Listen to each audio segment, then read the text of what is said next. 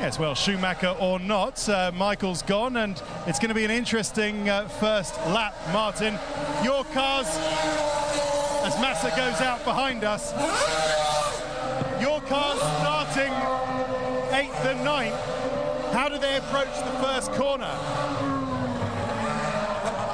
Ask the question again, James, sorry. Ted, how do they approach the first corner? Carefully, I hope. I mean, I think given where our cars are on the grid, they've got to try and make the best starts possible. We'd like to take 1 or 2 cars going into that first corner, but any good work that you do on the straight can be lost in the corner. So, you know, there's a lot going on in the middle of the field. Our guys just got to make sure they attack the start as aggressively as they can, but not too zealously in that first corner. And a possibility of a podium. We've heard that's what Lewis is aiming for.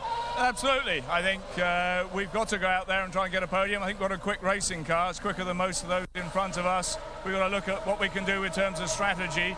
Clearly, Fernando's probably going to be running longer, and that's a problem if we don't get by him. But the target is to try and get ourselves perhaps onto a slightly different strategy, get some clear air, and then be able to use the quicker cars to make places. Thanks very much, Tim. Back to you, Steve. Well, as we watch the cars, we watch Lewis Hamilton heading to the grid. Mark and I have retreated to the far more peaceful surroundings of the paddock, a far better working